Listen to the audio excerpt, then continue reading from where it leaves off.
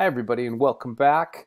I'm here to help walk you through some of the structural elements of the research argument essay. So hopefully you have a better handle on how to build your own. And you will notice that I put it up on week 16 under the learning materials, and you can access it there. By going to modules, of course. I know some of this is cut off. Don't worry about that. Now, I figured out that nice little trick where it embeds. Now, when you try to open it up, it's going to take a little bit longer. I want to say it's going to take 20 seconds, half a minute to open. And that's because there's a graphic that the original author put in here. And that takes up a lot of room in a Word document, and it makes it a lot slower to open and also to save. So be patient with that, or you can download it. If you download it, it's going to take a little bit longer to download as well.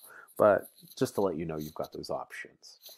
So we've been working towards making this research argument essay rough draft here. And at the point when we're working on the rough draft, it's all about welding those big parts into place. We're welding the different parts of the car together. We're dropping in the engine. We're obsessing a little bit about, getting MLA format right or getting the quotation format right. I don't want you to worry about that too much yet. The hardest thing is just getting those big chunks together. Remember the peer review, talking with a tutor, and then revising before the final draft is where you put that extra layer of polish on. That's where you're going to worry about the paint job. So let's just jump right into this. You'll notice it's got its title here. Its MLA format looks very nice. It's 12 point Times New Roman. It's got the name in the header. It's got a title, A Call to Action, Regulate Use of Cell Phones on the Road. So I'll go ahead and read the introduction to you. When a cell phone goes off in a classroom or at a concert, we're irritated, but at least our lives are not endangered. When we are on the road, however, irresponsible cell phone users are more than irritating. They are putting our lives at risk. Many of us have witnessed drivers so distracted by dialing and chatting that they resemble drunk drivers, weaving between lanes, for example, or nearly running down pedestrians and crosswalks. A number of bills to regulate the use of cell phones on the road have been introduced in state legislatures, but the time has come to push for their passage. Regulation is needed because drivers using phones are seriously impaired and because laws on negligent and reckless driving are not sufficient to punish offenders. So here's our thesis statement right here, right? And it's basically saying that there have to be laws on the books about drivers using cell phones because the way they can get prosecuted right now, just negligent and reckless driving, this person's going to argue isn't enough of a deterrent given how dangerous it is. There needs to be a scarier punishment and therefore a whole new category. Now, these body paragraphs are all going to follow that triac paragraph structure, or at least TIA. So if you haven't reviewed that yet, I want you to take a second to do that, pause the video, come back. Remember, we've got topic sentence, restatement or restriction, illustration, analysis, and then finally concluding sentence. And of those, remember, TIA is the absolute minimum that you can do. And that's up to your judgment call. Remember, the R and the C are something you can incorporate if you really want to reinforce your main points, or if you're worried that your audience is going to get somehow lost. So let's take a look at this, this first support paragraph. I won't go through all of them because that's going to take way too long, but I'm going to highlight a few so you can take some notes. No one can deny that cell phones have caused traffic deaths and injuries. Okay, there's a nice topic sentence. We don't know it's a topic sentence yet. We can't really know that until we read the rest of the paragraph, but I'm going to just throw a spoiler at you right there. I hate spoilers. I'm sorry I'm breaking my rule. According to research conducted by Len Bestoff at WRAL, cell phones were implicated in 3 fatal accidents in November 1999 alone. I know this is like before some of you were born. I don't know what to tell you about that. Early November, 2-year-old Morgan Pena was killed by a driver distracted by his cell phone. Morgan's mother, Patty Pena, reports that the driver, quote, ran a stop sign at 45 miles per hour, broadsided my vehicle, and killed Morgan as she sat in her car seat. A week later, corrections officer Shannon Smith, who was guarding prisoners by the side of the road, was killed by a woman distracted by a cell phone. Best off. On the Thanksgiving weekend that same month, John and Carol Hill were killed when a Naval Academy midshipman crashed into their parked car. The driver said in court that when he looked up from the cell phone he was dialing, he was 3 feet from the car and had no time to stop. Okay. So, like I said before, here is that topic sentence. This very first one that starts no one. After that, we've got all these different illustrations. That's that outside research. And that's going to continue. The picture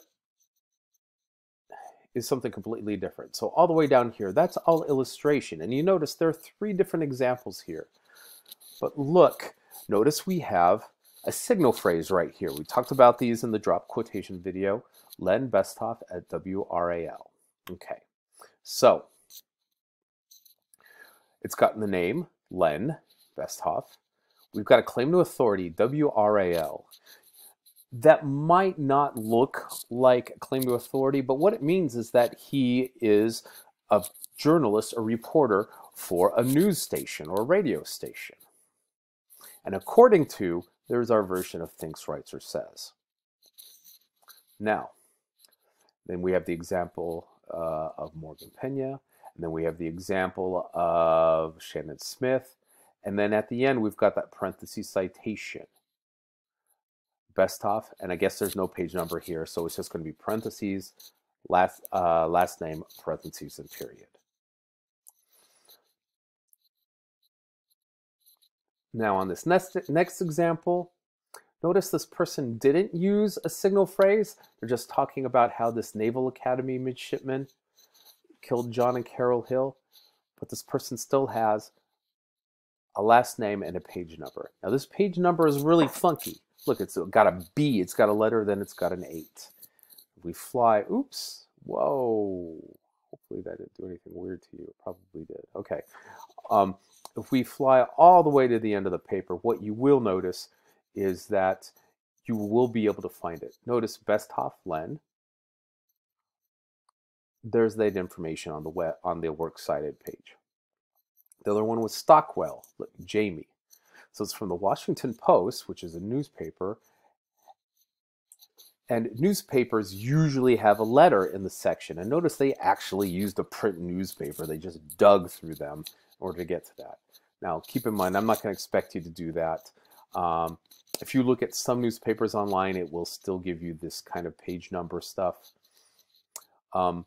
If you're not given a page number for an online source or a database source, that's okay. Don't deal with it.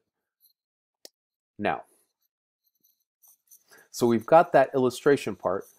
Keep in mind that next part that is also essential in the paragraph is the analysis. And here comes the analysis right here. As these examples show, there's a nice little analysis phrase. Cell phone use while driving is dangerous and even deadly in the most severe cases. Given the seriousness of this growing problem, it only makes sense to have one consistent law of the land to regulate this behavior and protect public safety. Now notice what happened. These examples were given, which is that illustration part, and then this person, this author, answers the question, so what, in the analysis. Basically says, hey, let me tell you the point of me putting in those examples. It shows that cell phone use while driving is really dangerous, and that also we should have one law to regulate this behavior. So this links it all the way back to the thesis statement. So that's a really nice analysis there. And then we've got the cartoon here. Yep, got my cell phone, my page, and my internet link, da da da da da, ha ha ha ha. What they don't realize is that they're going to be, smashed by, it looks like a rig truck head on. I've taken this picture out in some versions of the essay, but I'm going to leave it in here. Sometimes people feel like they really need to put in a graph or some kind of photo or picture to really make their argument or their paper make sense. Now, I'm okay with that, but what you got to realize is if your graph or your photo or whatever kind of image you have is used there, you still have to cite it. You've got to use like a figure 1 here, and then you're going to also put it on the works cited page. If it takes half a page, you still got to have an extra half page of writing. Otherwise, I'm going to have people just turning in photos to me. So keep in mind, if you put in this photo, you're going to need to have a 5.5 page essay. So there's that.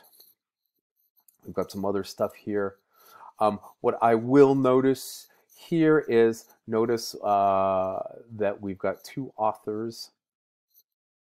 Once again, from the New England Journal of Medicine. So we have authors and we have a claim of authority. And the results are unsettling is that kind of version of says, writes, or thinks. Notice this person has a quotation, and it's more than 4 lines. And this is what we call block quotation format right here. Basically what this means is if the quotation is going to take 4 more lines, you're going to select it all and put it into a block. You can select it right here and then move the actual margin over using the ruler function in Microsoft Word. Notice there's still a page number. If you've got more questions about that, let me know. But that is, something that sometimes people need to do. I'm a little bit I get a little bit worried when I see lots of big block quotations because it should be about your words more than somebody else's. Okay, so what that means is you've got to be able to show that you're the person in control. And if it's just everybody else's quotes and you're not explaining them or connecting them, it doesn't really look like you as the writer are in control of the essay. Now, looking back through here, again, we've got more support paragraphs, and again, they're done pretty well. This is a student essay, but in general, it does what it needs to do. Now, something really funky happens in this support paragraph. Laws passed by counties and towns have had some effect, but it makes more sense to legislate. That means create a law at the state level. Local laws are not likely to have the impact of state laws, and keeping track of a wide variety of local laws is confusing for drivers. Even a spokesperson for Verizon Wireless has said that the statewide bans are preferable to, quote, a crazy patchwork quilt of ordinances. QTD in Hani A8. Now notice here, you've got a direct quotation, but it just doesn't say Hani in A8. It says quoted in.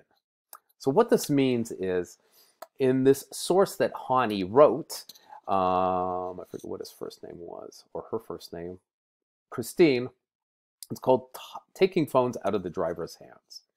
Now, in that quote, in that essay, in that piece of journalism, there's a quote from a Verizon spokesperson. So it's a source within a source. And so that's why you say, hey, I couldn't find where the Verizon person said this on its own. I found this source within this other source. And that's why you've got quoted in there. Coming up last, we need to talk a little bit about the counter-argument and rebuttal, but I'm going to save that for next video because we are almost out of time here. So stay tuned. Make sure you watch that next one.